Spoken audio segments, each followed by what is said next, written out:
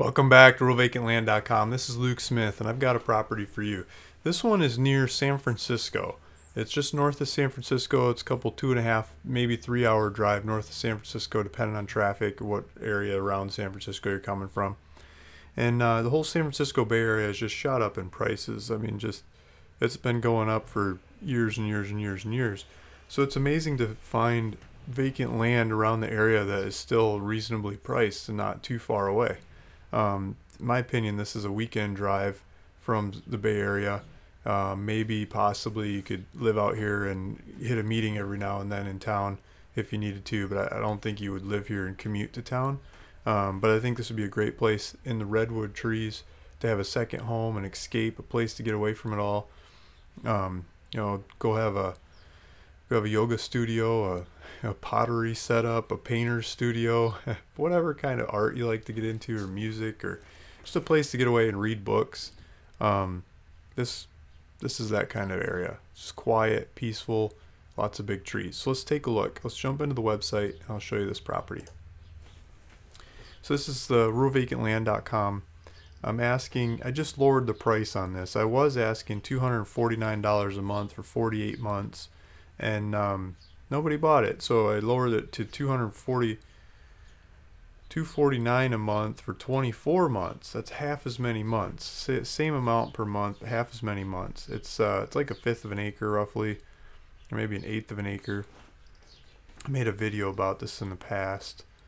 The old video says sold because it marked it sold. Lady bought it and then never went to go look at it or anything, and returned it. Okay, so there's a buy it now. I got that updated. This is $249 a month, starting immediately for 24 months. Put your title information in there, your other information. Hit next, and it's your property. You can start using it. I'll do the paperwork, transfer over to you. This is coming out of one of the companies, David Adventure. There's a high school. It's just 11 minutes from the property. There's a gas station. It's 12 minutes from the property. There's a post office. There's 13 minutes from the property. I mean, you could ride your bike these kinds of distances. So a couple different restaurants that aren't very far away. There's this Mariposa Market, and this market has organic fruits and vegetables. It's all kinds of organic and natural produce, natural foods. Trying to be like a Whole Foods kind of place, but not as corporate and chain like as Whole Foods. It's your local community natural food store. So I think that's pretty neat too. And it says it's like 14-minute drive, so you could probably ride your bike there as well if you really wanted to. So the GPS coordinates on here that I clicked on a little bit earlier, that you can click that on your phone and it'll give you driving directions. You can go there from wherever you're at in the Bay Area. You could get over there in the same day and back to go look at the property.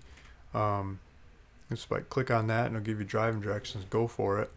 I got the GPS clicked so it comes up in the computer, and so this is the lot. You can see the lot lines in Google Maps. It's on Bear Drive. There's a satellite view. We'll switch over to the satellite view. It's just a bunch of trees. There's lots of trees. There's a power line in the street. There's a water line at the street. And I don't remember if this is, what part of the neighborhood is this? Yeah, so this part of the neighborhood's got sewer too. So there's sewer at the street. There's sewer, water, and power line at the street. So the utilities are all there and ready to go. If you look up this neighborhood and study this, there's been scares in the past about not having enough water.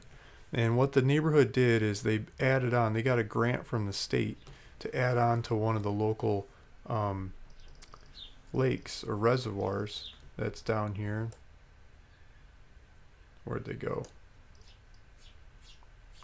Not seeing it on the map. Maybe it's behind my head.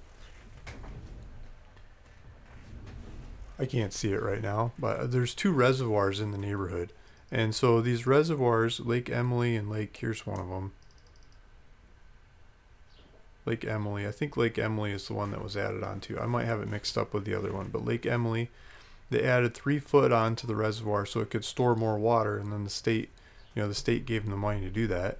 and then the state said, okay, you can keep issuing water permits to build more houses. So right now, I just called the Brook Trails community people. I've got it pulled up right here because I was just looking up their phone number. They've got a website, BTCSD, Brook Trails Community, whatever SD stands for. They have this new news release on their website. This is from December 3rd, and it said, you know, the state ends the ban on new water connections in Brook Trails. So now you can get a water connection in Brook Trails. And since they ended that ban December 3rd, as of today is the 21st, August 21st, one person has taken one of those allocations to build a new house. So only one new house has been built in the last, you know, half a year, or is under construction right now, from the community people I was just talking to this morning. So there's another 22 allocations available before they got to go back to work on coming up with some more water sources. So, you know, one every half a year or something. In the past, people have been building 2 or 3 houses a year, and so it's not at a huge clip that people are building here, but they're building enough to slowly use that up. You know, 10 years from now or something, all those water connections might be used up. And so, but if you look at the neighborhood, that's why the prices are low, because people are worried about the water. But right now the water is available, so you can take advantage of that. You can go hook up and use your water allocation to build a house. They're not going to take it away from you once you get it set up, and then go for it. Then you got a place. There's the community website's got another thing talking about the water system, the sewer system. This community website's got a lot of information. I've got a link in the ad, I believe. Yeah. So in the listing, right above the buy price, there's a link that says, please check this. It's about the, you know, the community information. And so, yeah, here's the phone number. I was just calling. I forget the lady's name that answered, but a really nice lady. I pulled up the weather there in Willits, which is a local town next to it. So right now it's like almost 11 in the morning, and it's 60 degrees. And it looks like it's going to get up to 79 before the day turns over. So it gets cooler at night. It's in the 50s at night, and this is in August. It's in the 50s at night, and it's going up into the 70s, almost 80 in the day. And right now they don't have fire problem. A couple weeks ago, some of the roads between San Francisco and here were closed for fire, but right now they're smooth sailing. You can go look at the property.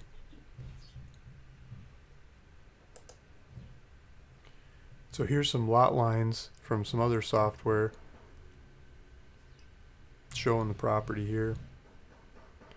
We didn't do street view, did we?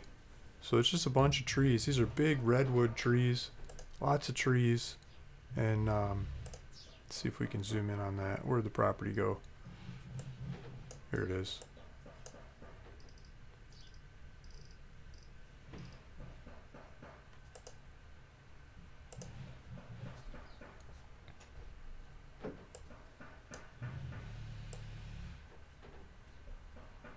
Okay, so it's,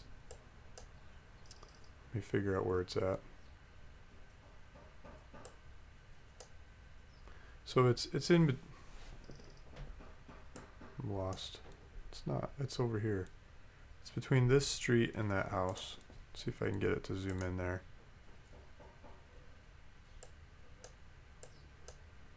Yeah, okay. So this street here turns off. This is called Bear Court, I think. See if we can see it. Yeah, Bear Court. So Bear Court is just a little cul-de-sac that goes in. And you drive up here a little bit, and your house would be back here in the woods. So it looks like an easy drive into the woods. I'm going to put a driveway in there. You can put the house up on a hill. And it's just lots of big redwood trees all over the place. The power line right out front.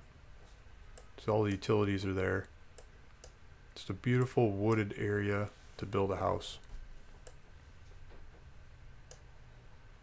So a little bit of an uphill slope into the lot. Not much. I mean, you could maybe have a walkout basement there. You probably just have a couple stairs going up to the house.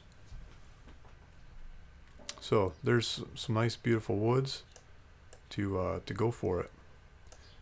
If you're interested in this lot, please hit the link below, and it'll take you back to my website where there's, you can get the driving directions to the property. Go take a look at it, see if it's the right one for you. I've got a couple others in the neighborhood to take a look at too. They're all on RuralVacantLand.com. And I'll do owner financing, just easy payments over time.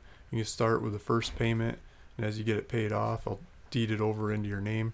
In the meantime, go build on it. Go build your dream cabin and have a nice place in the woods to escape to, whether it's a retirement home or a weekend home or whatever it might be. This could be a good project to go make happen. Thanks for listening. Thanks for watching. It's Luke Smith, RuralVacantLand.com. Hope to see you again in the next video.